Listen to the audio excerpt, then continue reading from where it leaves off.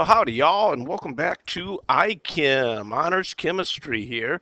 And we are in our unit on the mole and stoichiometry. We've already discussed the mole, and we've talked about how we can go from grams to moles. We've talked about percent composition and empirical formula and molecular formula.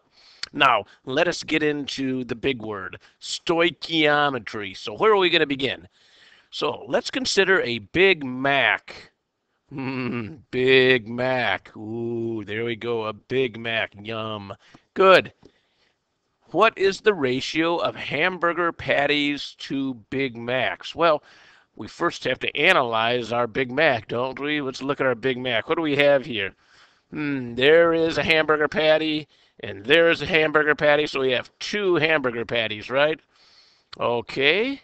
And what else do we have? We have 1, 2, 3 slices of bun. So we'll say we have 3 SBs and 2 HBs. And what else? It looks to me like we have 1 piece of cheese here. So we have 1 cheese. We'll call it a CH. 1 cheese. There we go. And of course, you all know this is really what? 2 all-beef patties, special sauce, lettuce, cheese, pickles, onions on a sesame seed bun. Yes, that's a Big Mac. Good. So what is the ratio of hamburger patties to Big Macs? What did we say? We said we have 3 hamburger patties plus, not 3. No, I didn't say 3. I said we have 2 all-beef patties, so 2 hamburger patties, 2 all-beef patties, special sauce, lettuce, cheese. Okay, 1 cheese, pickles, onions on a sesame seed bun, but there are 3 slices of bread in that bun. Good. So we have 2 hamburger patties plus 1 slice of cheese plus 3 slices of bread, and that'll make me 1 Big Mac. Got it? 1 Big Mac, not, here we go. 1 Big Mac. There we go, my Big Mac. Good. What's the ratio of slices of, what's the ratio of hamburger patties to Big Macs? Well, if I make 1 Big Mac, right, I make 1 Big Mac, how many hamburger patties? Well, my ratio would be what? 1 Big Mac per 2 hamburger patties. Got it? Yeah, that makes sense. What's the ratio of slices of bun to Big Macs? Well, slices of bun. Here's my slices of bun. So I have 1 Big Mac over what? 3 slices of bun. And so, okay, good. So do we have anything about cheese here? Now, assuming you had plenty of cheese and buns, how many Big Macs could you make if you had 24 hamburger patties? Well, here's the way I would do that. I have 24 hamburger patties, right? And I have my ratio, right, of hamburger patties to Big Macs. I make 1 Big Mac for every, what? 2 hamburger patties, okay? So look at this. This is like dimensional analysis, sure is. And what do I get? I get 12 Big Macs. So if I start off with 24 hamburger patties and they have lots of cheese and lots of slices of bread, I can make 12 Big Macs. Cool. You know what you just did?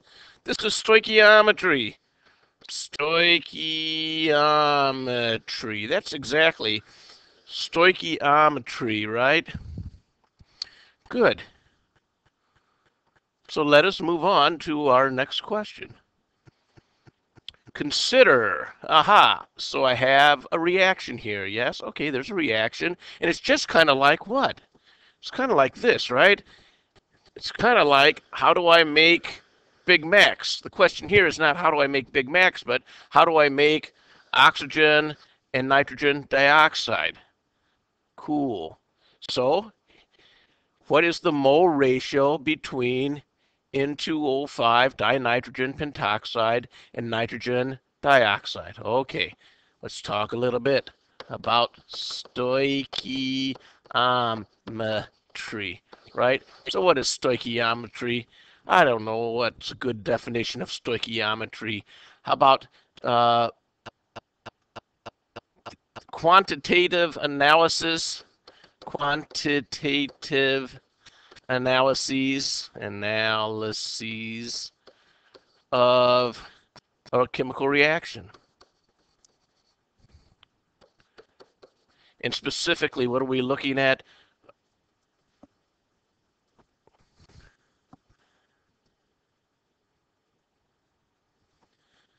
Oh, I guess another way to say this is what?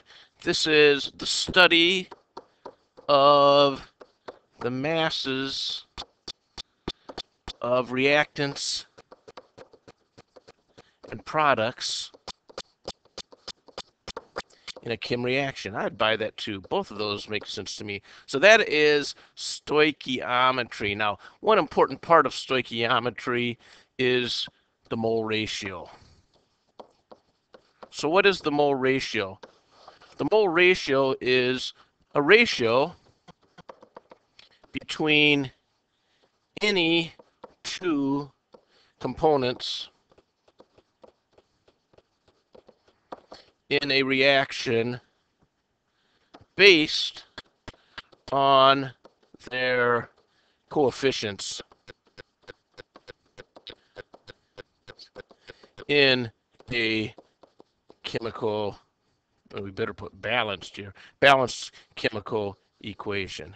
Okay, so we look at the balanced chemical equation, and those coefficients relative to one another represent a mole ratio. So when we look over here, what is the mole ratio between dinitrogen pentoxide and nitrogen dioxide? We look at what?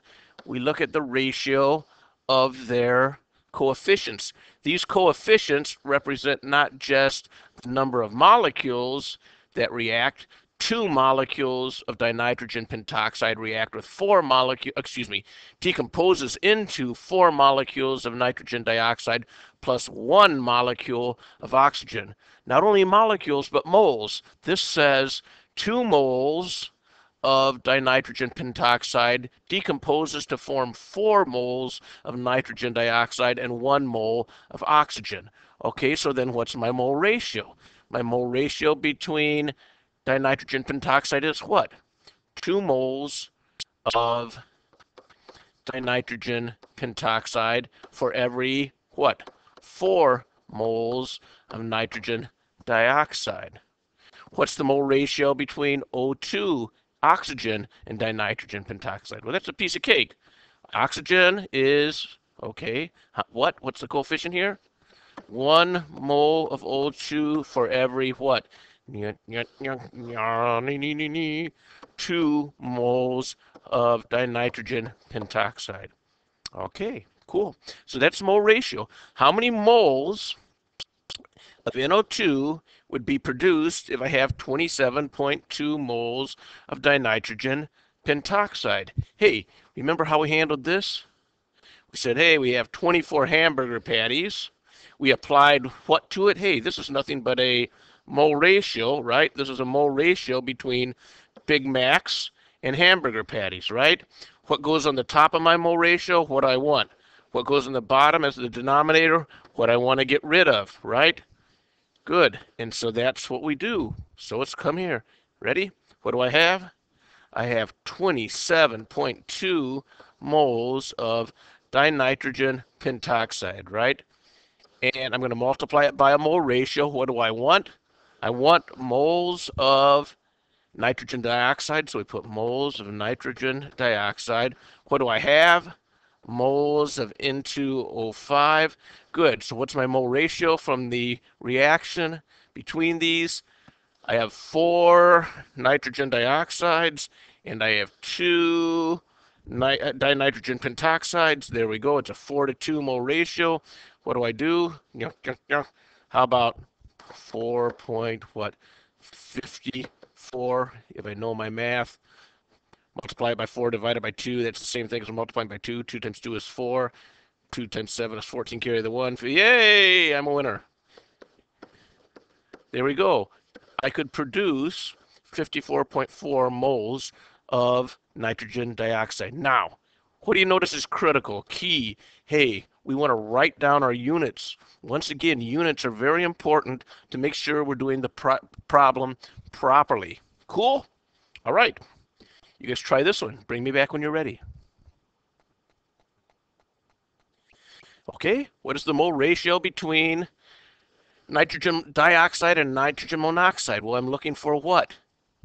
I'm looking at my coefficients in my balanced equation. What goes on top? We want to know moles of NO2. And what's my moles of NO? And how many? I have, what, 3 moles of NO2 and 1 mole of NO. So my mole ratio between NO2 and NO is 3 moles of NO2 to 1 mole of NO. Good. What's the mole ratio between, what is this called? Nitric acid. Yes, nitric acid and water. Well, okay. Moles of nitric acid over moles of water. And then what do? I look at my coefficients.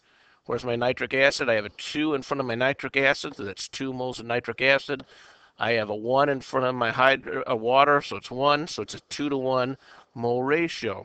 Good. How many moles of nitric acid would be produced if 5.27 moles of water were to react with excess? Yeah, when you see the word excess, it means plenty, more than enough. With excess NO2. That means we don't have to worry about this because we're going to assume we have lots and lots and lots, and that this guy will run out before these guys run out. Okay?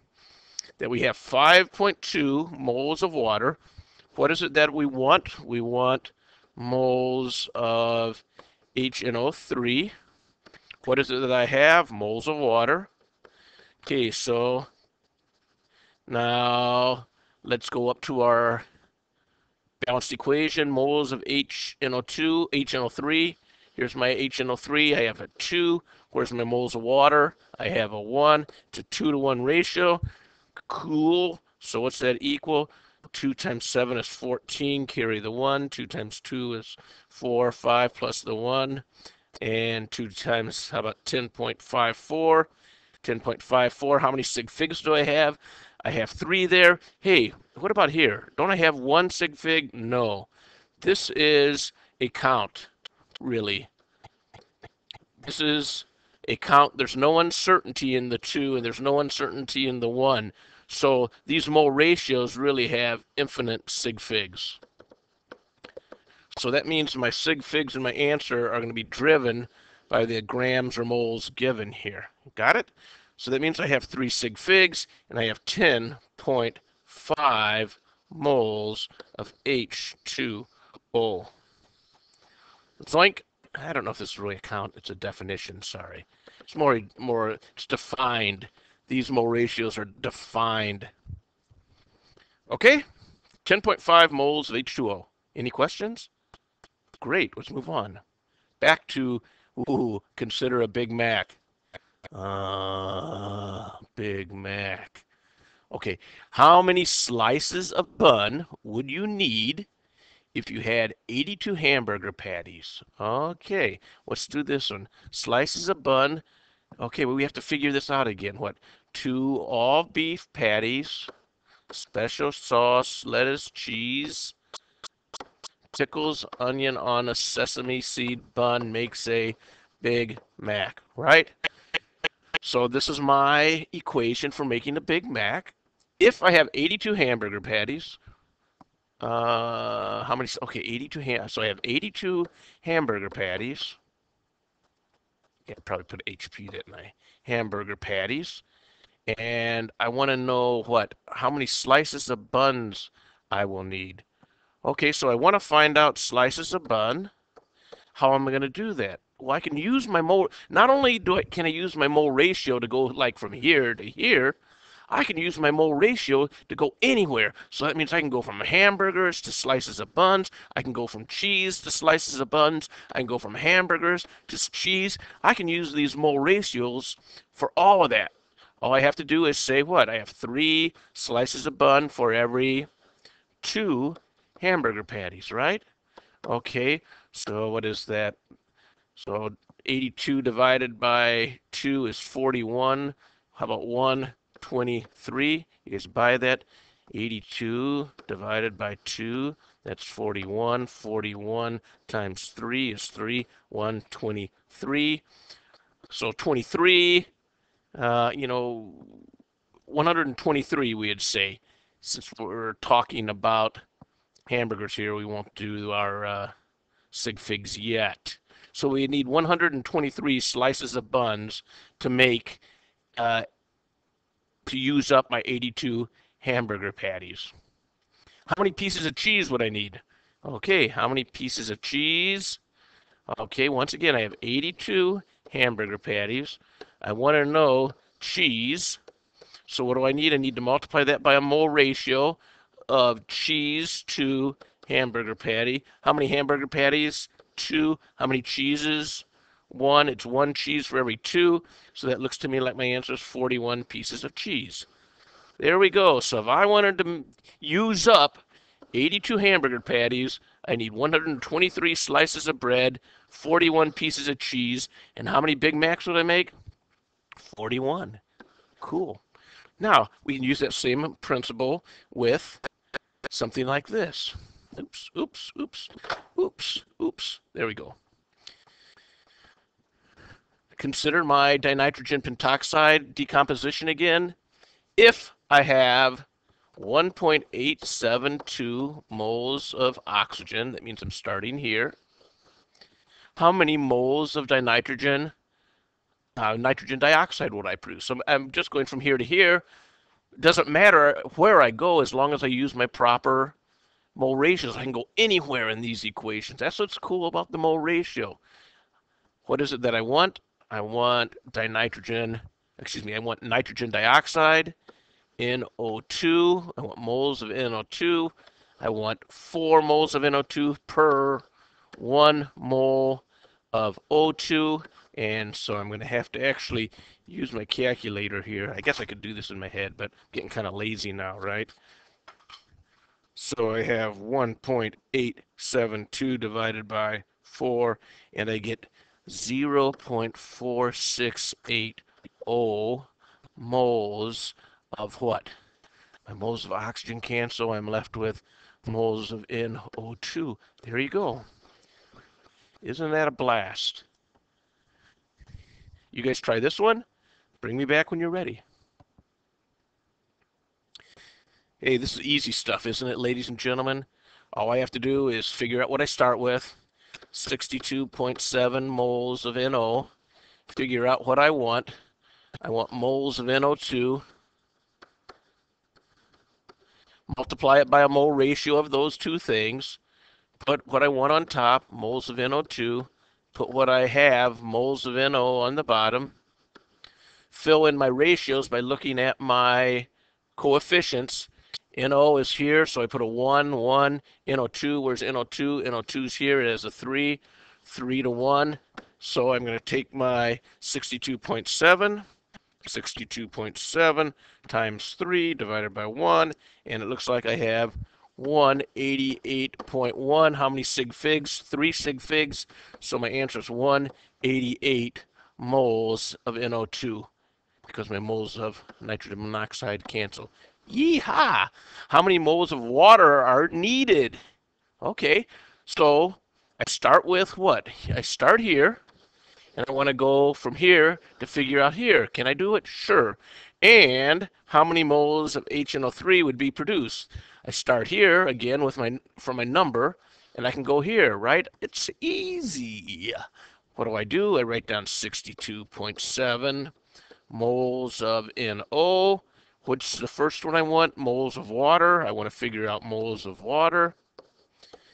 That means I'm going to multiply this by moles of water over moles of NO. I look at my equation. Moles of NO is a 1. Moles of water is a 1. So I have a 1-to-1 mole ratio. Piece of cake. I can do this with my abacus. 62.7 moles of H2O. Great. And then how about the next one? I want to know moles of nitric acid, which is equal to 62.7 moles of NO times what?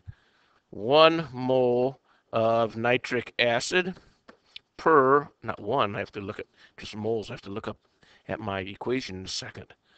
Moles of NO Let's look up at my equation. What's my ratio? Nitric acid is a 2 in front of it. 2 moles of nitric acid. What's my moles of NO based on the equation? Believe it or not, with all that writing, it is a what? It's a 1 in front of there, right? So 1 zoink. So 62.7 times 2 divided by 1 equals 125.4. How many sig figs do I have here? 3.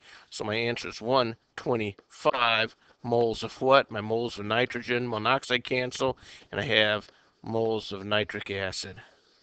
That's it, folks. Hey, you guys are almost stoichiometric genii. Cool. All right, let's call it quits for the day. Wonderful. See you next time.